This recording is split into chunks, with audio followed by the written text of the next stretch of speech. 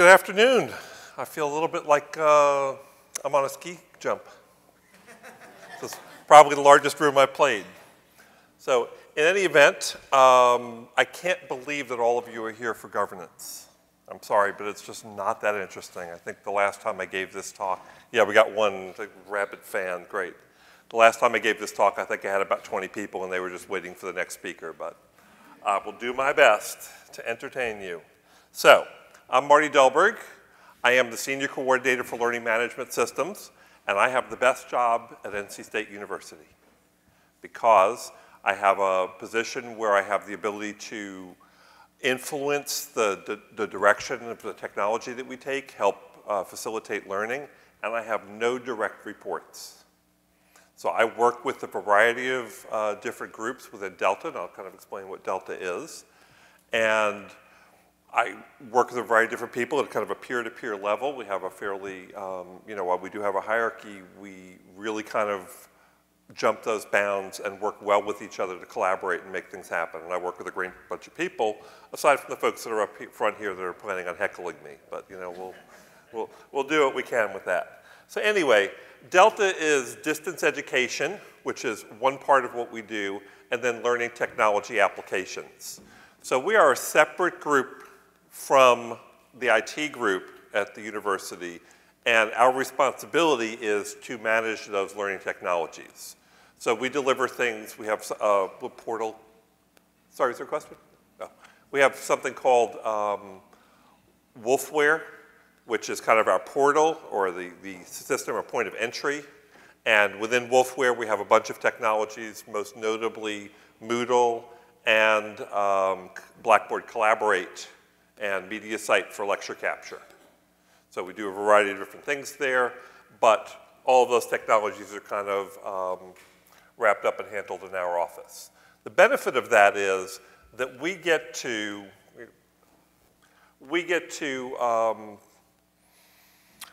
deal with technology as our primary or most important focus. So rather than having 5 or 6 different competing things like student information systems, like payroll, accounts payable or receivable, email, and all of these things, authentication, all of these things go wrong on a regular basis in data centers and all that stuff. Rather than being pushed and pulled by that and having to compete with that for budget money, we're in a separate group inside the provost's office where our primary focus can be on education and making things, making it possible for faculty to do wonderful things. So I think that pretty much covers all of that. So let's talk about a little bit about what governance is. So governance, you can look at it as a way to manage your, your technology or manage whatever it happens to be. It's not, people get the idea that, and somebody asked a great question at one of our last sessions, if you set up this governance structure, what do you do with it? What happens when they decide they want you to go off the cliff and 5,000 yards out into the desert or something like that? And the answer is that governance is there to guide from a strategic point of view. They are there to make recommendations about the strategy, the direction that you're going to take, the philosophy or approach that you're going to use to manage these tools or this technology. They are not there to oversee and manage your day-to-day operations. We reserve that. Delta handles the implementation. We look to our governance to make recommendations, and I use the word recommendation, about strategy. Now, all of that is a recommendation to the vice provost. But since it's his checkbook, he gets to hang on to it. And he does not have to follow the recommendations of this governance committee. So we've had 1 or 2 cases where our learning management system steering committee has suggested that we do something that was a little counter to what was actually going to work. And so we got a veto from the provost for those things. That's happened twice in about 8 years.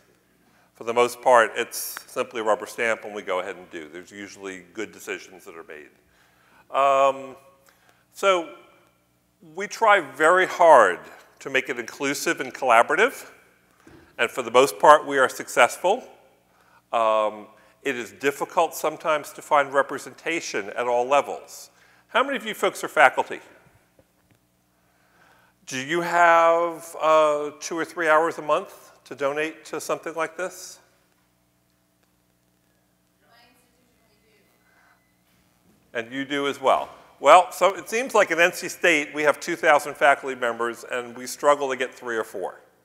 So whether it's a visibility issue, that we're not able to get the word out enough, I've asked people at Faculty Senate, for example, for recommendations, and 1 or 2 people will be eager and will say, yes, I want to join, I want to be on the committee, and then somewhere about 2 or 3 meetings later, they stop coming because they have other, other constraints upon their time. So it can be a little bit difficult to get that kind of collaboration and buy-in with our most important constituency, which is the faculty. We're kind of geared towards making sure that they have what they need, figuring that if they can do what they need to do, the students' needs will get taken care of. They'll get to learn. So that's kind of how we approach it. So, why is governance important? Okay. Not Delta, but a hypothetical organization has in the past had the reputation for making decisions in the blind. And by the way, these slides are available online in the course, so you can go get them afterwards, and I have a couple links at the end.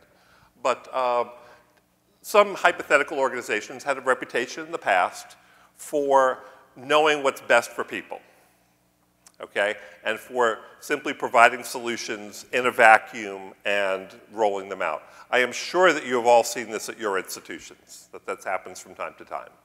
And that's one of the things that when we formed this governance, we were trying to combat. We did not want to have that reputation for being a holier than thou, or we know better than you what you need to do your job.